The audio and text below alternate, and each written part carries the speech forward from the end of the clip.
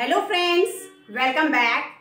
In today's video, we will learn about telling time and writing time with the help of an analog clock. So this is a clock. This is called analog clock. An analog clock is having hands which rotates all the time. So this front one is called the face of the clock. So it is having numbers from 1 to 12. So these three hands, this smaller one is called our hour hand. This long one, it is called our minute hand. And this third one, this thin and the long hand, it is called our second hand. So these hands always keeps moving. Okay, and these always moves in this direction. It is called clockwise rotation.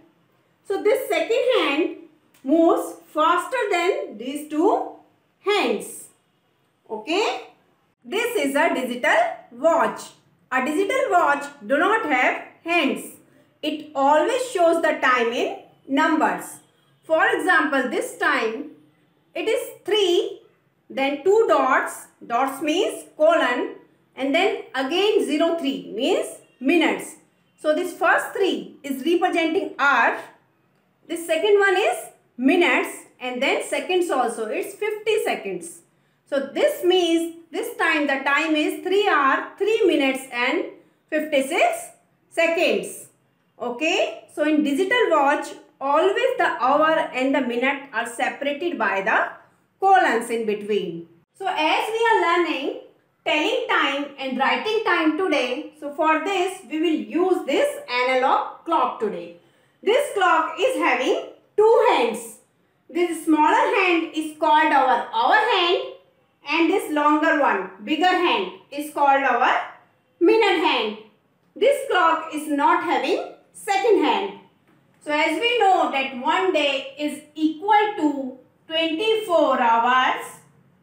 So this means this hour hand will make 2 complete rotation, 1 rotation and 2 rotations in a day. So it will make 2 rotations in a day. The second one is hour. 1 hour is equal to 60 minutes. This means this minute hand, this longer one, it will complete 1 rotation in 1 hour. So it will make 1 rotation in 1 hour. And 1 minute is equal to 60 seconds. The second hands moves faster than these two hands, and it will make 1 rotation in 1 minute. 1 complete rotation in 1 minute. Now today, by using this clock, we will learn how to read time. Okay, so this is our hour hand. Here the hour hand is pointing to 11 and our minute hand is at 12. Okay, so whenever hour hand is pointing to any number and minute hand is at 12, so that time we read the time in the form of o'clock. For example, here the time is 11 o'clock. So we will write like this: 11, then O, put a comma, then clock. 11 o'clock. Or in digital form, we will write the time like this: 11, then 2 dots or colon, then 2 zeros. So it is 11 o'clock.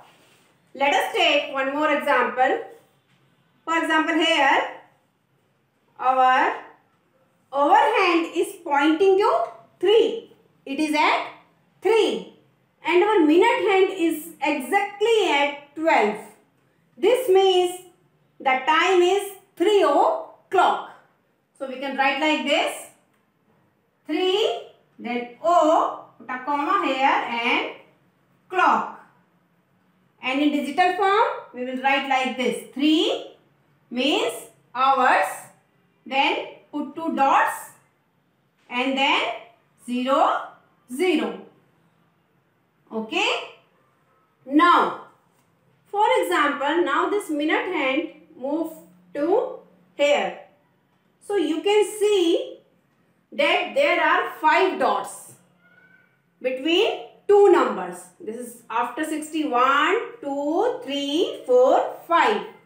So this means this time our minute hand is at 1, but it is representing 5 minutes. As it will move ahead, 6 minutes, 7 minutes, 8 minutes, 9 minutes and 10 minutes. So this time the time is 10 minutes past 4. Now 11, 12, 13, 14 and 15. So this means as this minute hand moves further, the minutes will increase by 5. Or we can do skip count. At 1 there are 5 minutes. When our minute hand is at 1, so we can read as 5 minutes. When it is at 2, we can read as 10 minutes. When it is at 3, 15 minutes. Then 20 minutes. Then 25, 30, 35, 40, 45, 50, 55 and complete 60. Okay. Let's take one example. What is the time now? So here our hour hand is pointing towards 7. It is at 7. And our minute hand is at 4. 4 means how many minutes? We will do skip count. 5, 10, 15, 20. So this means the time is 7:20. The time is 7. Then put 2 dots and 20. Or in words, we can write 20 minutes past 7. Because 7 hours has been passed. Okay. Now, take another example. Now, what's the time? This time, our hour hand is at 11. So, write 11 first. Okay. Then put the dots. And now, read this minute hand. It is at 2. 2 means 5, 10. This means 10 minutes. So, 11, 10. Or in words, how can we say? 10 minutes past 11. Now, let's do one more example. So, this time our hour hand is at 4 and our minute hand is at 5. So, first we will write 4. Then we will make 2 dots or colon. Now, we will read this minute hand. So, it is at 5 means we will do skip count. 5, 10, 15, 20, 25. So, the time is 4:25. Okay, 4:25. Or we can write like this. 25 minutes past 4. Now, we will learn about the concept of half past the hour. This means whenever our hour hand is between two numbers and our minute hand is at 6. So that time we read the time in the form of half past. This means after 1, this half an hour has been passed. So that's why we will read the time in the form of half past. So this time, our time is 1, 2 colons and 30 minutes. Or we can read like 1:30. And how we will write this? We will write it in the form of half past. So half past 1. So we will write like this. Half past 1. Take another example. Now this time our hand is between 3 and 4. Okay, and minute hand is exactly at 30 minutes or 6. So our time will be 3:30. 3:30, or we can write like this, half past. We will write the hour here. Half past 3. Take one more example. Now here, this time, now our hand is between 5 and 6 and minute hand is at 6.